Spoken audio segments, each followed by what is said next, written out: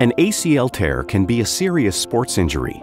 Patients often require invasive surgery and face a high risk of arthritis developing in the injured knee within 20 years of surgery.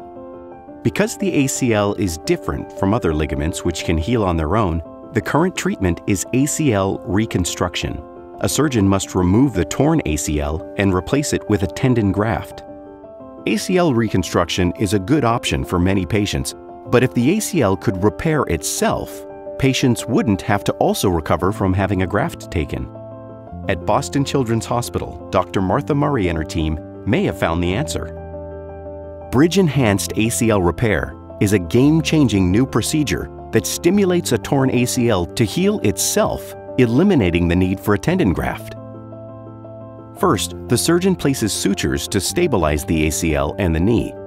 A sponge made of special proteins is placed into the gap between the ends of the ACL, providing a bridge for the ligament to grow into.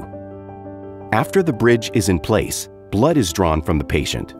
This is added to the sponge, creating an environment for a clot to form, jump-starting the healing process. The surgeon then uses the sutures to pull the torn ends of the ACL into the sponge. Over the next 6 to 8 weeks, the ends of the torn ACL grow into the sponge. They reconnect, and the healing tissue replaces the sponge. Early clinical trial results from this innovative procedure suggest the repaired ACL may work as well as one reconstructed with a graft.